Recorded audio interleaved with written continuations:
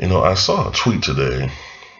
It was actually posted on Hoops Hype yesterday, but I saw a tweet from Adam Zagoria, who quoted LeBron James as telling ESPN that his goal is to be, quote, the best player of all time, the greatest of all time, and I'm going to put that pressure on myself.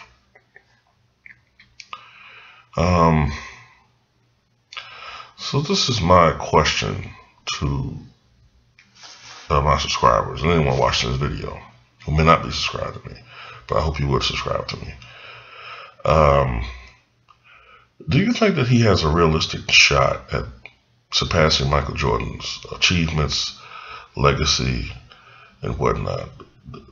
Do you think that he has the time? Do you think he can accomplish enough to surpass Michael Jordan?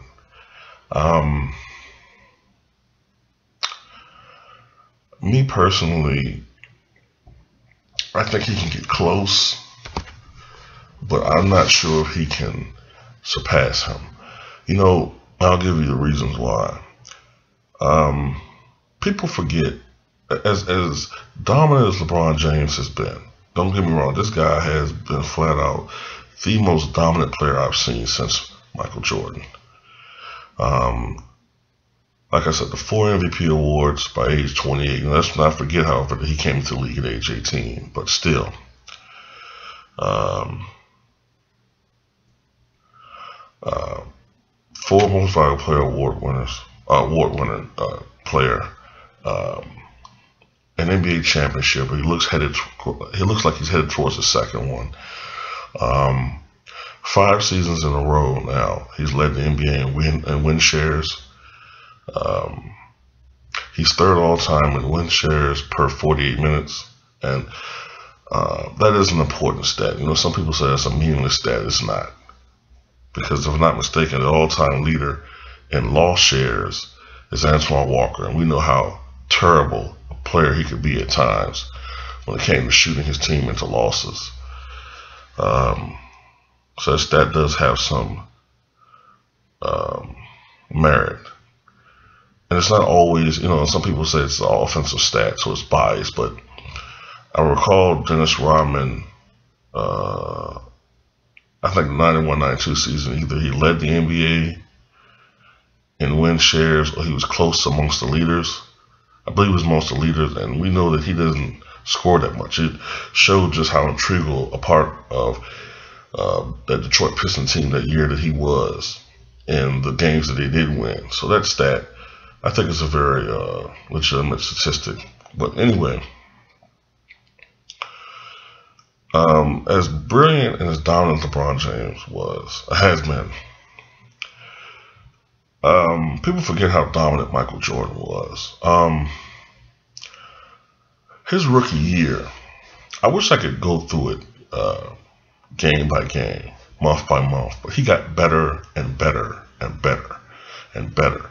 He started off, see, when Michael Jordan was drafted in 1984, this is forgotten throughout history. The cream of the crop of that draft was projected to be Akeem Olajuwon. Michael Jordan was projected to be a Jerry Stackhouse type player. He'll give you 20 points per game, maybe adequate defense at times, but he wasn't expected to be the player that he became, and that's a fact. He was not expected to be what he became, but he just improved by leaps and bounds. I believe at one point this season he was averaging I think by February of 1985 he was averaging 24 points per game, and then he just went on a tear the rest of that year. I think he had his season high that year, if I remember, was 45 points against the Spurs, and I think it came later on. I think it was in March of '85, and then that's when he finished the season averaging 28.2 points per game, shooting 52%. I think he was giving him 6 rebounds and 5 assists. He had a phenomenal season. But the thing that separates Michael Jordan from most other players is, when I think of Michael Jordan and his signature moments, I usually think of playoffs when it counted. I think of finals performances. And as brilliant as LeBron James and as great as Kobe Bryant and many of these other guys have been, I typically don't think of a lot of playoff performances. Now, I do think that when I think of Shaq, and I do think of that when I think of Tim Duncan. You understand what I'm saying? Although they haven't been as numerous as Jordan's. That's the thing that separates, to me, LeBron, Kobe, and Jordan. When LeBron starts putting up these signature career performances in the playoffs on a consistent basis, then I will consider putting him in Jordan's realm, his atmosphere, which is top 5 status. Until that, Kobe will never touch my top 5. I feel for him for the injury that he had. If his career is going to be over, I have him as close to a top 10 player. Not quite. But LeBron has a chance to be a top 10 player. But anyway, I deferred from what I was talking about a little earlier. By 1987, when Jordan was just going on a tear, now this is just 3 years into his career, already people was talking about Jordan might be the best player we've ever seen. He was already getting those type of accolades. Larry Bird was giving him those type of accolades. He had already done that by 3 years.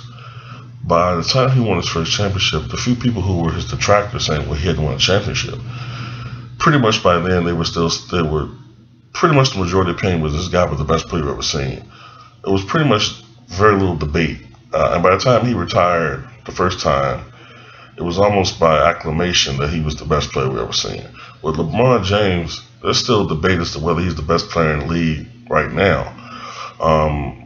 Although I think, to me, he's head and shoulders above everybody else. There's still some debate with that. So I may have kind of gone on a little tangent there, but to make a long story short, I think he can come close. I think LeBron James can win. I think he could possibly win another 2, maybe in the right situation, 3 championships. I think he can exceed Jordan in MVP awards. But when it comes to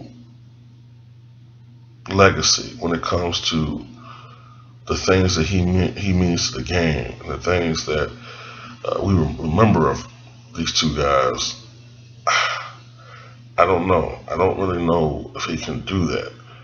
Some of his numbers may end up being a little bit superior to Mike's, but as far as achievements, I mean, if you look at numbers, if you were just to look at numbers, and I would have put Will Chamberlain ahead of Kareem, but it's more than that. The thing that hurts Wilt legacy to me is not only his free throw shooting, but Wilt doesn't have quite as many signature moments in the postseason as Kareem does, and that matters a lot, man. And that's what to me this hurts Kobe. He just does not have many signature moments, man. And the few signature moments I can think of, there's always number 34 on the court with him in the games I can recall. I can think of a lot of bad games Kobe's had where he got bailed out. So anyway, that's just my opinion on that. I don't think LeBron James can touch Michael Jordan as to become the greatest. Perhaps many of you guys disagree with that. I'd like to know what you think. All right, peace.